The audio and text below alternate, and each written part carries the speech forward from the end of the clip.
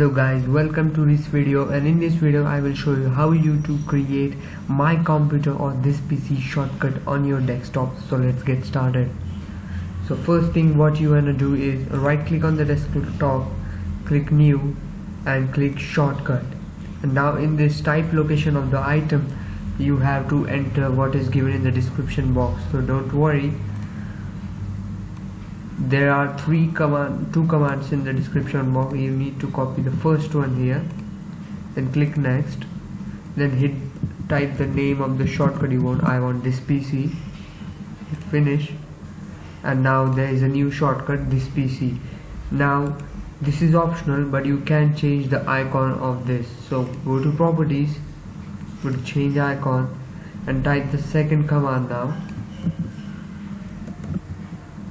and click OK, and now it will open a directory and choose the icon you want. I want this icon, I will choose it, click OK, and that's how you got this PC icon. Now by double clicking it you will straight away go to your this PC rather than quick access. So that's it for this quick little video. Like this video if you have able to create this shortcut.